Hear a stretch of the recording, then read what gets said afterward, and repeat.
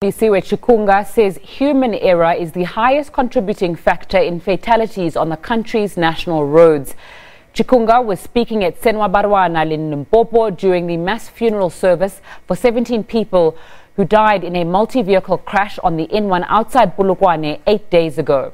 Today's funeral is for 17 of the crash victims and not 21 as announced by authorities earlier. 6 other people died on the same N1 road last night after a head-on collision between a sedan and a bakkie. Chikunga has appealed to motorists to be patient and cautious.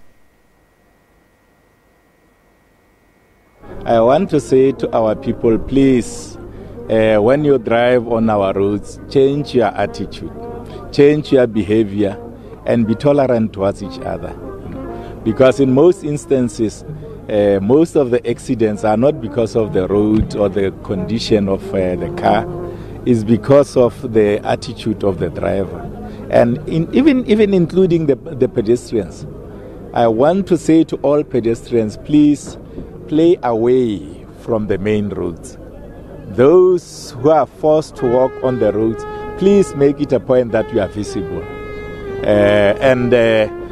We don't want to see any jaywalking any longer, because that is one of the major causes of accidents nowadays.